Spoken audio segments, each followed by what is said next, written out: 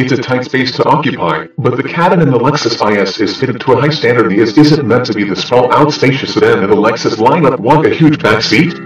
Try out the IS. In the meantime, you'll need to fold up rear seat. As passengers, we give the IS a 5 for comfort and quality. All its above average points for fit and finish room by a tight back seat. When it was redesigned in 2014, Lexus stretched the IS wheelbase a few inches to 110.2 inches. In all, that's still significantly shorter than the Benz C-Class and BMW 3 Series, and it shows.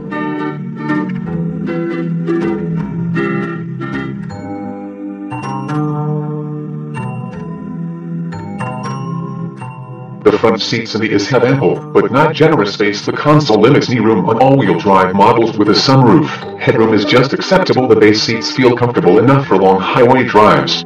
It's the F Sport seats that truly hug your frame as you slide into them. Larger than average size adults might find the F Sport seats to be a bit too fresh on the first date and back. The Lexus IS lets down with slim knee and shoulder room. It's rated at 3 across and back, but even two bigger adults will feel the pinch.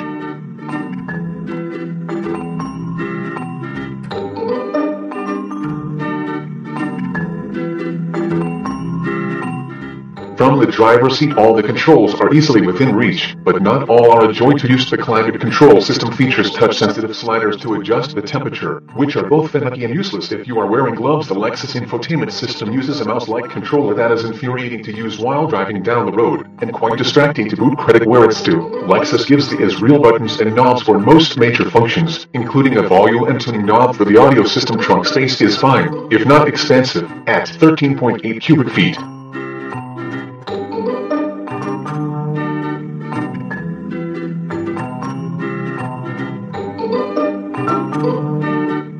The BMW's is bigger, the Benz's smaller. Quality isn't the IS issue at all. Its leathers and plastics feel like they can sweat it out for at least a generation, and the old chintzy steering wheel controls have been replaced with nicer units.